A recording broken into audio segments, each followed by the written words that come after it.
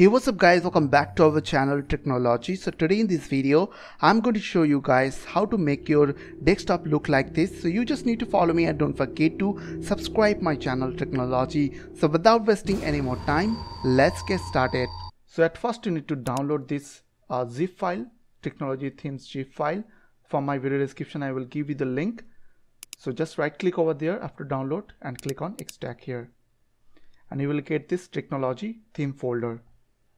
So go under that folder and you will get this rainmeter.exe, which I have downloaded from this website, which is rainmeter.net, and you can directly download from this website also. Just click on this download final button. Okay, just click over there. So after download you will get this same file. So double click over there and click on OK, and then click on next, then install on your computer. After install, make sure that this option is checked, and after that click on finish. So just right click on this skin and click on unload skin. So on the zip file you will get another file like Rainmeter wallpaper.png. So right click over there and click on set as desktop background. So background is set.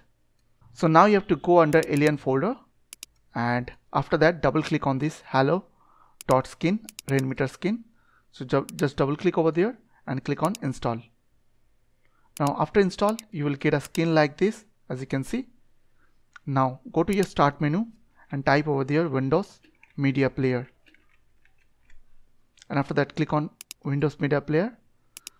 Okay, so now what you have to do, you need to go on that folder and just double click on this first icon and click on view now.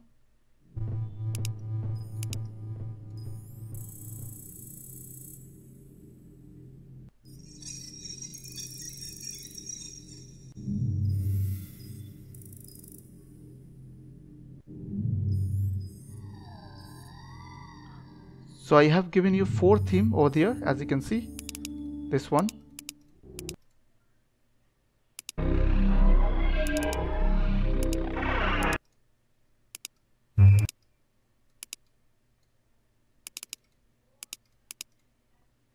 okay.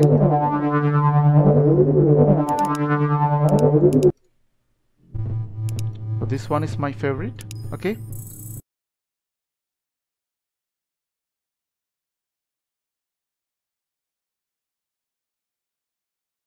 So now what you have to do, you need to right click on your taskbar and click on this, uncheck this option which is called lock the taskbar. After that once again click on the taskbar and go to the taskbar settings, and now just check these 2 options, and after that close this window. Now you are done.